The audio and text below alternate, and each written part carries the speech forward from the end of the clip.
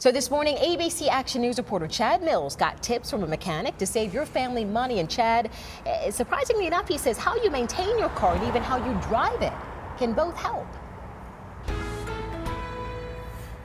That's right. As you guys mentioned, road rage, it might be costing you more than just nerves, might be costing you gas as well. And that's what his tips are all about, trying to limit the amount of gas you burn. And he truly believes that taking small steps today can potentially save you money in the long run.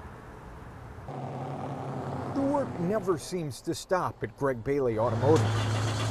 Oh, yeah, we definitely got customers. And the Tampa Heights mechanic says his busy shop shows that people are still driving, even though gas prices are making that tough for a lot of people lately. Unbelievable. The price is just disabling almost. But Bailey takes a quick break from all the work to share some gas-saving, money-saving tips. I would say you want to keep your car in good maintenance. You know, I mean, if the engine light's on, get it looked at, you know, because that's going to be costing you fuel.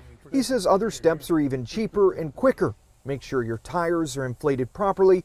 Make sure you or your mechanic is replacing your car's dirty air filter, and get the right kind of oil during your next oil change. As far as oil change, make sure you got the proper weight of oil in the car.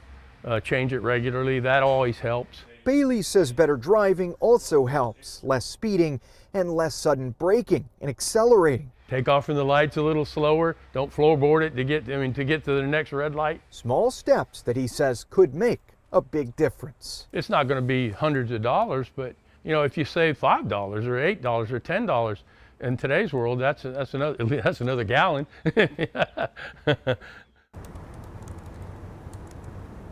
One more quick tip. He says if you're storing heavy stuff in your trunk or your truck bed, think like bags of fertilizer, stuff like that. He says take that stuff out if at all possible, because that little bit of extra weight could be costing you a little bit of extra gas in the long run.